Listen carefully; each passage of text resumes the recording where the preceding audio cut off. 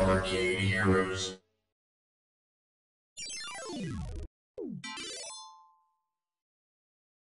It's time to become a Master of Mystery in Houdini Master of Mystery by American Pinball, and like the colorful playfield, this game had a colorful development history.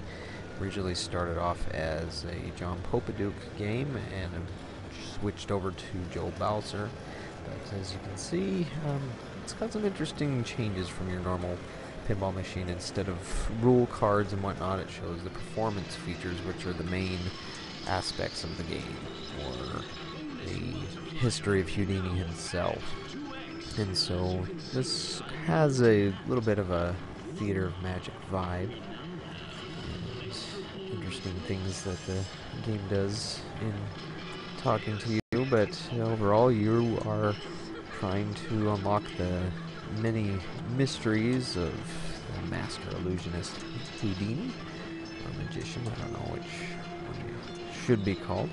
But this is a pretty detailed game, and one that after a few plays I found that I really enjoyed. Was of the two American pinball machines, this and Oktoberfest, I found myself preferring this one for whatever reason, maybe just the theme, but also exploring the various modes and whatnot. Maybe I just played it a little bit better than I played Oktoberfest.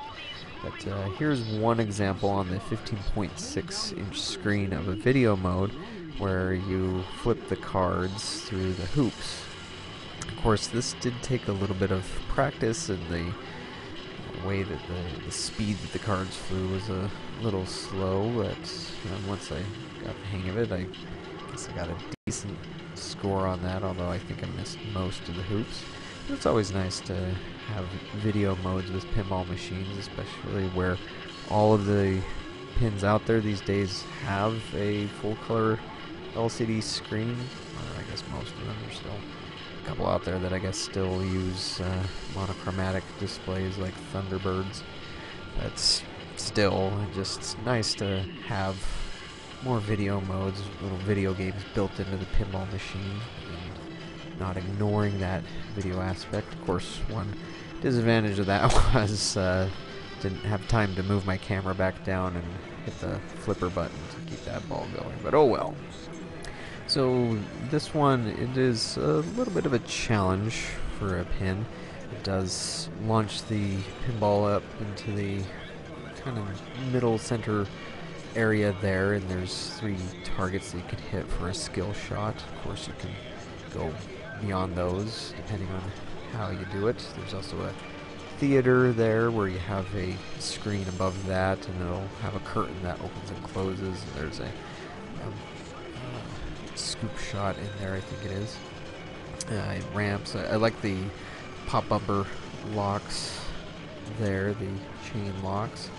It also has a ball launcher, so you see that little urn looking thing on the left hand side. If you get the right shot into there, it can launch the ball 20 inches from there into the trunk in the upper left hand corner, and so that's a pretty cool thing. I can't recall if I got the shot in this or not, but overall very colorful game, lots to explore. It's only 2 flippers, the 3 pop bumpers, I think it was the 2 ramps, the video mode, and there's a lot of other magician modes and multi-balls and things of that nature.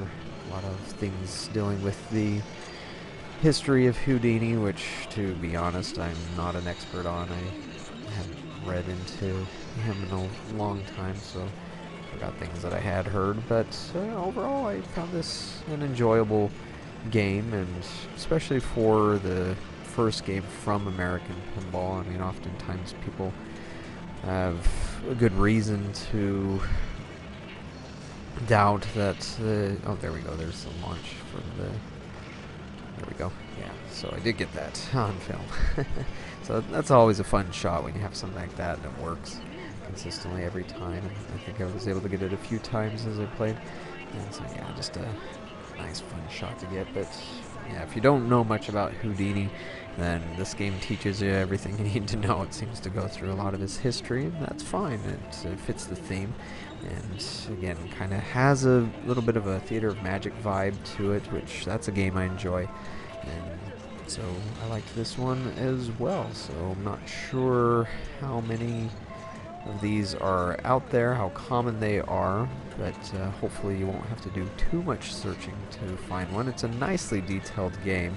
As far as I'm aware, they don't do pro and limited and collector's edition machines with American Pinball. It's just all one model, which is always kind of nice too.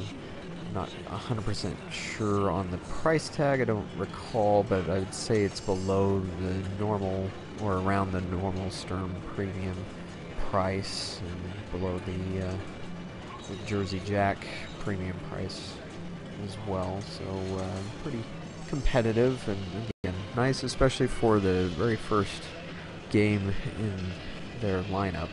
And here's how the high score table works once I get the camera figured out there. But yeah, overall, just if you do come across this one, give it a spin. It's fun. And so that's Houdini Master Mystery, as seen at IAAPA Expo 2019 from American Pinball. Thanks for watching, and we'll catch you on the next video.